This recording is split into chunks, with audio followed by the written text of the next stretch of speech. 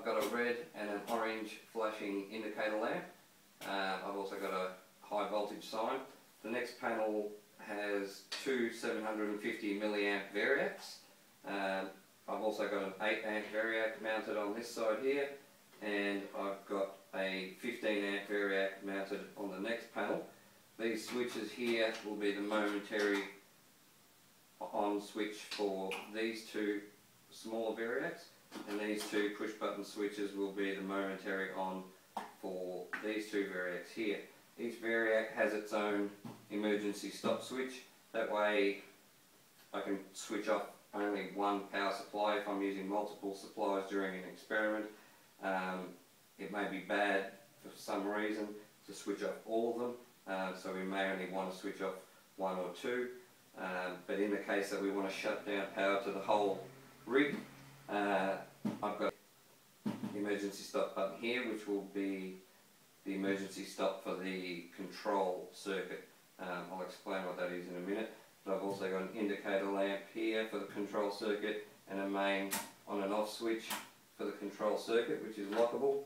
That's very important for this build, that every circuit be lockable physically, mainly because of the fact that I've got young kids.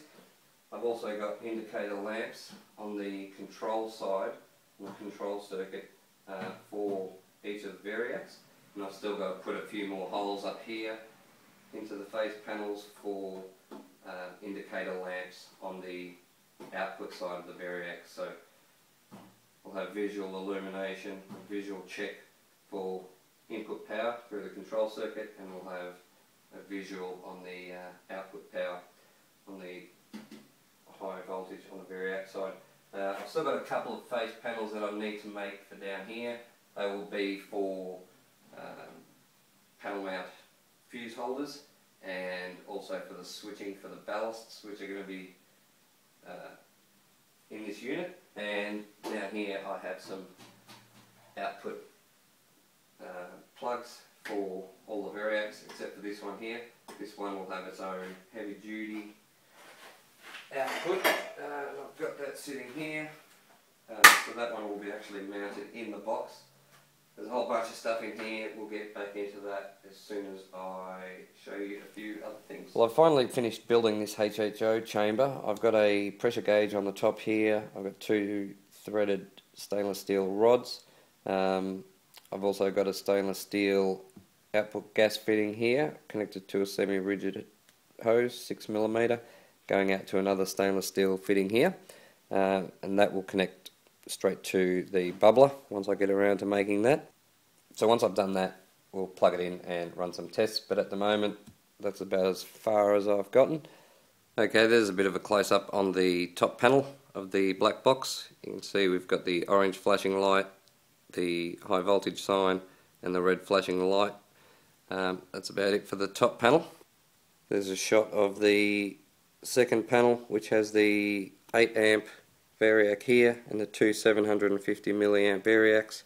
You can see where I intend to put the illumination lights for the output on the variacs. Here you can see the next panel down with the 15 amp variac and the momentary push button switches, and the spot where I intend to put the other illumination lamp for the output on this variac here. There's a quick shot of the emergency stop switch panel. As I said, each one is for a different variac. This one here is for the control circuit, which will run all of the contactors and control circuitry for all of the variacs. This light here is for the control circuit to indicate that that is on or off. Here is the main switch for the control circuit, so we can switch that on and off, and we can also lock it. That way none of these variacs can be operated if this is locked up. Down the bottom here you can see the last panel that I've made so far, which has all of the output plugs for the variacs, and those two big ones on either side there are for low voltage power supplies, which will probably end up being housed in this big gap here. Now you might remember this old high voltage DC power supply that I made a while back. I've used it a few times now, and it's a pretty robust little piece of kit. I have gone through a couple of transistors, so I'm thinking of current limiting this thing, and I'm going to rebuild it into a box because it's a fairly useful little power supply. The main reason I'm doing that is because I've just found a third one, so I'm going to tack that on to the output side and see if we can increase the voltage a bit more and give it a bit more insulation. So once I've done that, I might upload another video, just maybe even showing the build, see how we go. But we'll definitely do some tests and do a video of that when I get around to it.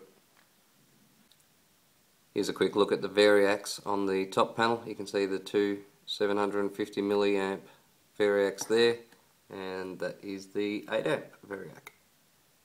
There's a shot of the inside on the 15 amp variac, which is on the next panel. That's the back of the emergency stop switch panel. Now looking at this thing from the back, you can see I've mounted a few steel brackets, and on the back side of those I've mounted some cable tracking. That way all of the components which are mounted on DIN rails on these white brackets here, the wiring can loop back into this and run up the side of the box. That way it's all going to be nice and neat. So I've got a few rails ready to go just to mount all the components. I've got a few components mounted in there already. This bottom rail here doesn't have DIN rail mounted components, it's got capacitors on it. I've got a whole bunch of contactor blocks mounted on that DIN rail.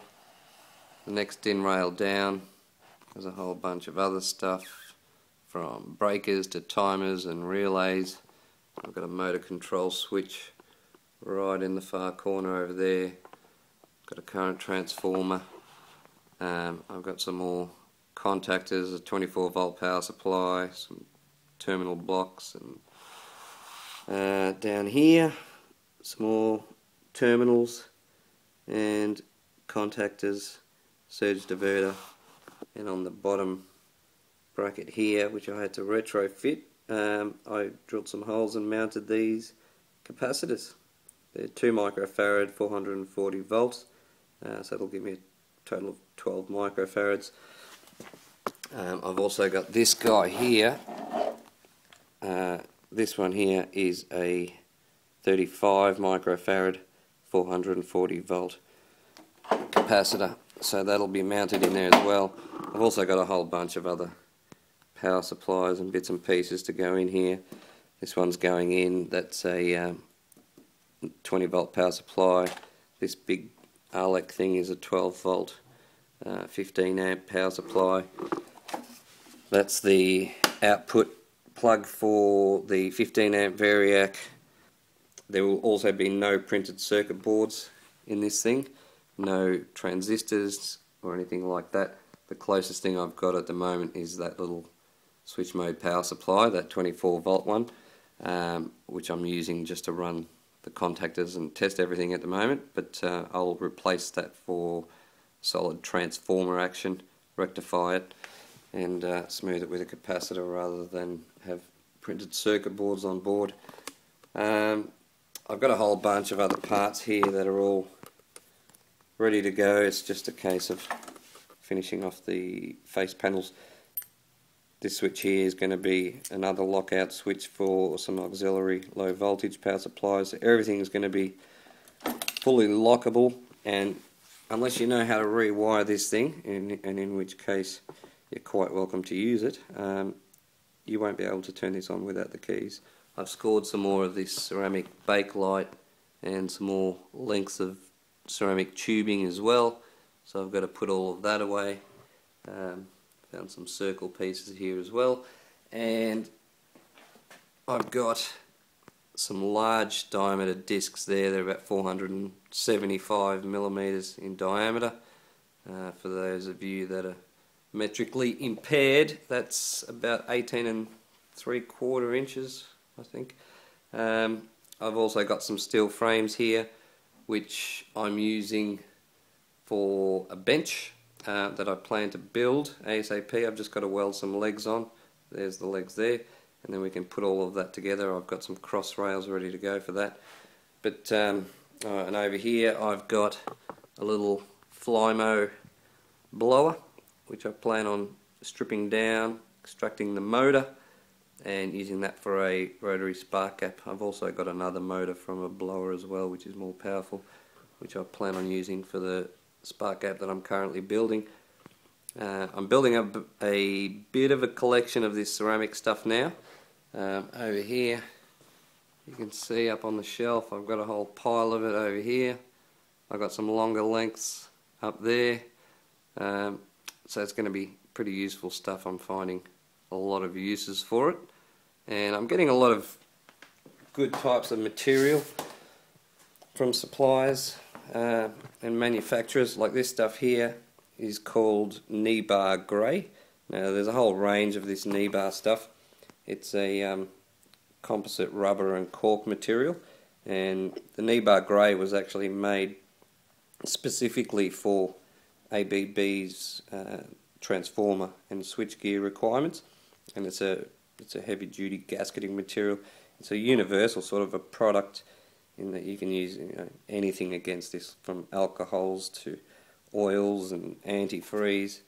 It can pretty much do it all.